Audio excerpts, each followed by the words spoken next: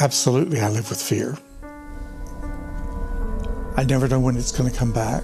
I don't know why it comes back. The black dogs just come out of the forest when they want to and try to trap me once again. That sense of being a part of the world is lost, and you experience the desolation of being nowhere and nobody. Trying to fit into the experience of someone who's depressed is almost impossible. I know that my wife doesn't understand it, and we've lived together for 40 years. How do you get a life and live a life and get through a life where you're burdened by chronic depression? Well, you settle at some point for the kind of life you can have. If you're born without a foot, you still have to walk. You still have to get somewhere. And if you have chronic depression, you still have to stumble along and try to get through as best you can.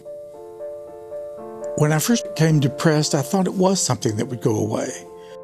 It was only very gradually that I came to the conclusion, which was a very distressing conclusion for me, that I would never be cured. And that itself was a kind of liberation, because I knew that there was no point in chasing rainbows, chasing miracle cures. What I would have to do is organize my life in such a way that I could accommodate this perennial problem.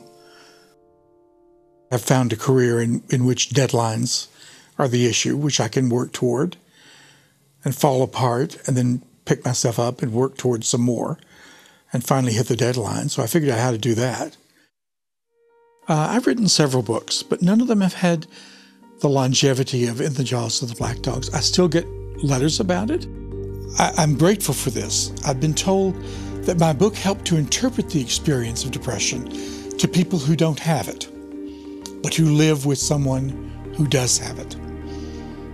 And this to me has been the greatest reward. Millions of people live with chronic depression all the time, and it drains their lives and obstructs them in exactly the way it has mine. But you take the best drugs you can find, you get the best treatment you can find, you know you'll never be cured, like the man without a foot. It's never going to get any easier, but somehow you can make it through to the next day.